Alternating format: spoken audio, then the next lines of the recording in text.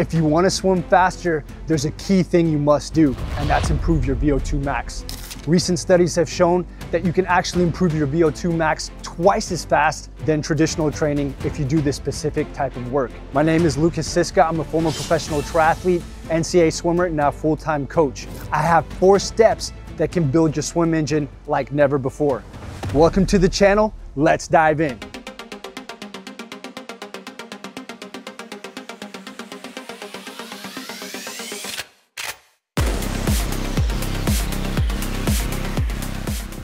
So what is VO2 max? In simple terms, it's how big is your engine.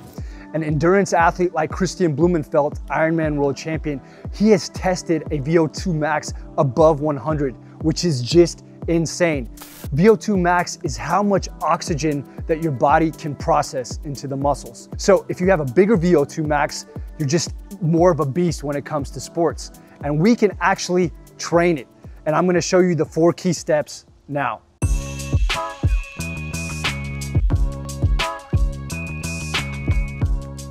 Step 1 is how you train. Now, in a landmark study from 2007, there was 4 key groups tested. And they found that in those groups, the best way to actually improve your VO2 max was with a certain type of training. Group 1, they did slow, low intensity work 3 times a week. Group 2 did medium intensity work 3 times a week. Medium, you'll find out that that's kind of the no man's land zone. And then group 3 did short interval work with short rest. And then finally, group 4 did longer high intensity work with equal rest. So we're talking about work around 4 minutes long with up to 4 minutes of rest, where they just did easy training to flush out the body in between. Now, the study showed that the first 2 groups almost did nothing to their VO2 max. And in essence, they didn't improve their heart at all, almost. But the 3rd and 4th groups tremendously in 8 weeks made a huge jump in performance.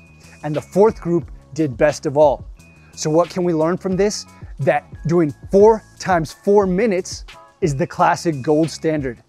And if we want to translate this to swimming, it depends on if you're elite or a beginner. An elite might do 4 times 400 meters on 4 minutes rest, whereas a beginner might do 4 times 100 meters on 4 minutes rest. Doing this can boost your VO2 like nothing else. So let's summarize exactly what that workout looks like. You'll do a 10-minute warm-up, just gradually building. Then you'll do 4 short bursts of 25 yards or 20 seconds just to get the heart rate up. And then you'll go into the VO2 max set.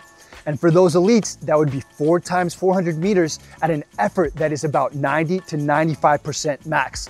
And then in between, they would just do 4 minutes of easy swimming. And then a 10-minute cool down to flush the body out. This is gonna take you to another level. Step 2, how much to do this? Well, if you only swim 2 to 3 times a week, you can actually get away with doing it more often.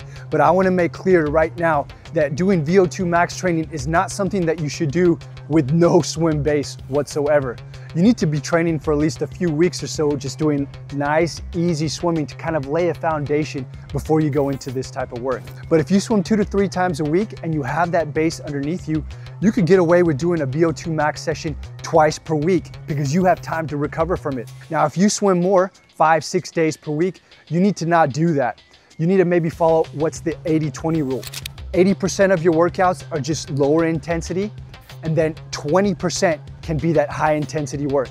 So maybe if you swim 5 days a week, just doing one of those swims as the high intensity interval work, and then the rest of them just lower intensity.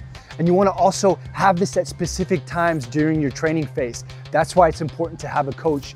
I have my athletes in a specific system, and we train VO2 at certain times during the year for maximum performance. Now we've reached step 3. When do you train VO2 max? Now this is where it gets kind of complicated, but hold tight, I'm gonna simplify it for you. This is the beauty of having a training system. One of the biggest keys to messing up your swim training is just random training.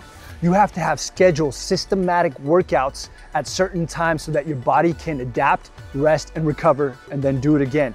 This creates consistency And training with the system has actually been shown to improve your swimming twice as fast. Now, another tool that can improve your swimming in the modern era very fast, and actually there's studies right now that this is a tool that can improve that twice as fast, another 2 times faster, and that is training according to HRV.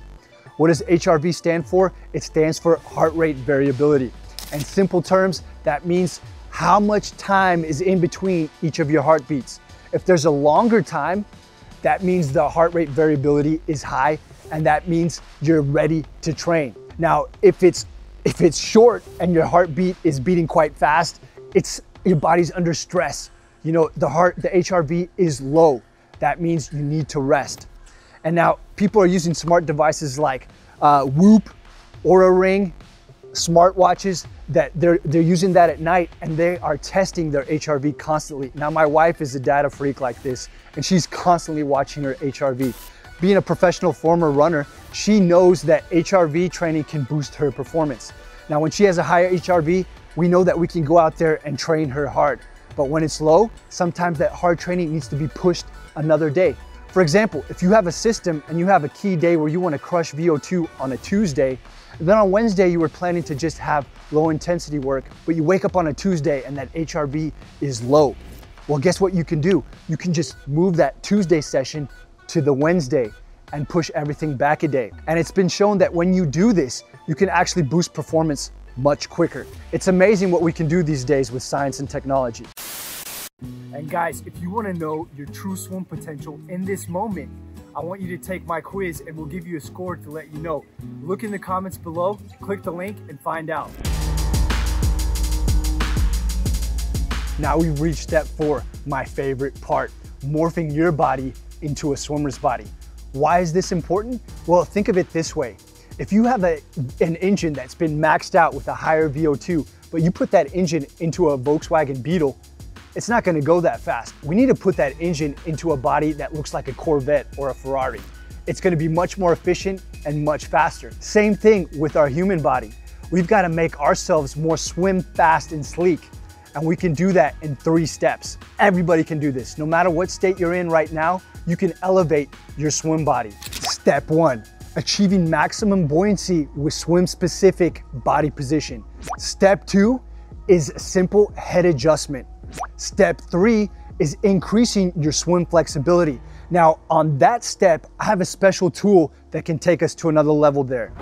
Now, if you suffer from stiff and rigid shoulders, which is crucial when it comes to maximizing your swim potential, because if you're stiff and rigid in the water, you cannot put your arm or shoulder in the correct position to optimize it. One thing that I highly recommend for my swimmers is to use the viral physiotherapists Bob and Brad, who developed a special massage gun that has heat and cold options. You can use the heat option to massage around your shoulder to get this stretch deeper. That heat increases blood flow, and then when you go to stretch, you can put your arms into the position you need so that you can achieve that swim flexibility. And then of course, you can use the cold option after swims so that you can recover your body quicker.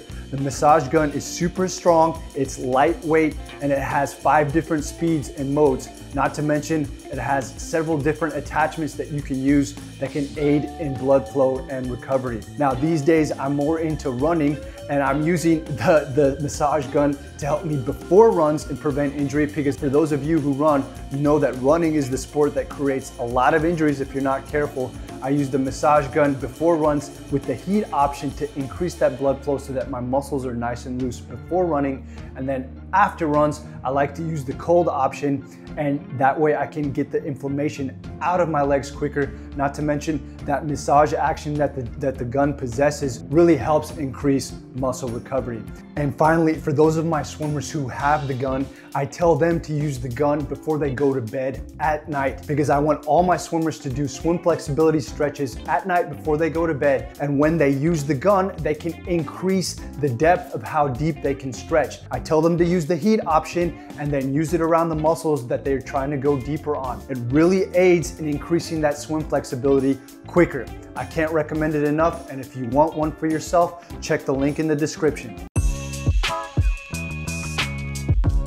Now, step one, the easiest way to explain this is that all you need to do when swimming freestyle is to have your body maximally extended at all times. I have several videos teaching you how to do this, and I'll link one at the end of the video. Step two, head position is huge when it comes to swimming efficiently. We don't want to be like this when we swim, having full frontal drag. We don't want to be like this because this also causes drag. The perfect position is to have your eyes gazing at a 45-degree angle. That way we're most aerodynamic. But the problem is, even if you know this, you can't get in that position if you don't have a swim flexible neck. That's why step three is so important. Now, step three is my most favorite step of these three because it's about increasing your swim flexibility. If you have stiff and rigid shoulders and you try to go for the catch, for example, you can't even catch correctly because your shoulders are stiff and stuck out here. You have to be able to bring that shoulder in close proximity to your head. When you can get that shoulder here, that's when you can get the high elbow, that's when you can catch the most amount of water. It's not complicated, you just need to do 3 specific swim stretches every time you swim, after your swim, and then for a few minutes before bed every night. If you do this consistently, you will improve your swim flexibility and be able to pull much more water and just swim much more efficiently. If you want to see how to do that, I'll also link another video teaching you how to do this. Now, VO2 Max training is not comfortable. It hurts. But when you do it at the right time and follow these 4 key steps, you can literally take your swimming to another level. Now, those 2 videos that I mentioned before, talking about maximum buoyancy and how to get swim flexibility, you can find those right here.